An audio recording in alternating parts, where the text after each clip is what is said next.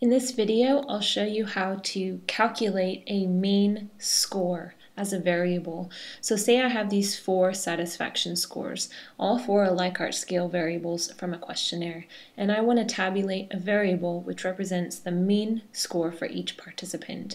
So from the transform menu, I'm going to choose compute variable. I need to give my new variable a name. I'm going to call it mean satis. Remember, it can't have spaces or special characters. Now in this numeric expression box is where I'm going to tabulate my mean. There is a function in SPSS, and if you click on all,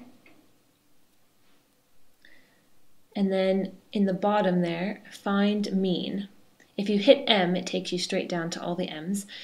Once you find mean, you can either double click or you can use the arrow to move it up into the expression box. Now we're going to replace these question marks with the variables that we want to find the mean score for. So I'm going to use all 4 of these variables here. So I click on the first one, move it over.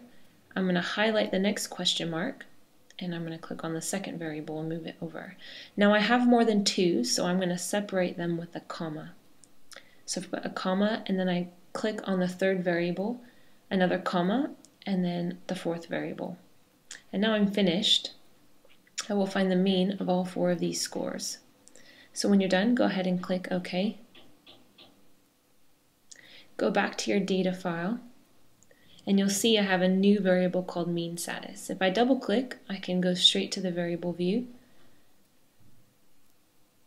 Make sure my level of measurement's correct. It is scale, which is right, and I'm going to give it a new label. I'm going to call it mean satisfaction score.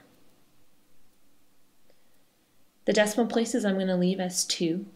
If I go back to my data view, once again I can see that I have a new variable which represents the mean of all 4 satisfaction scores.